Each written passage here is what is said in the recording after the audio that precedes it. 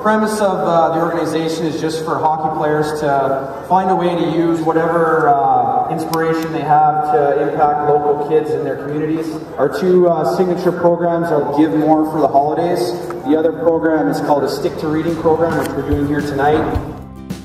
We just try to emphasize how important reading is and kind of building that foundation, and reading's basically, you know, that's where your entire education starts. So you get that strong foundation of reading, and then you take off from there.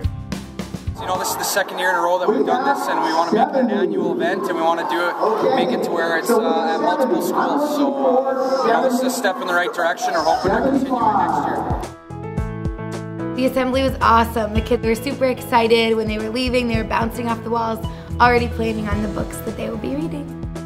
Yeah, I thought that they would be excited, but they went bananas when I got out there, and I didn't know what to do, so I just started running around giving high fives, and I thought they were all going to tackle me. They were really excited.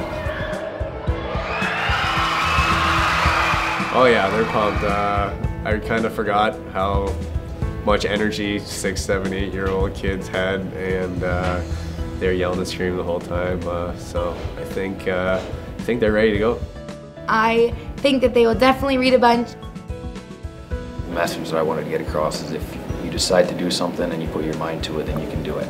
And that was what I tried to tell the kids. I tried to say, you know, you stick to something, then you can do it.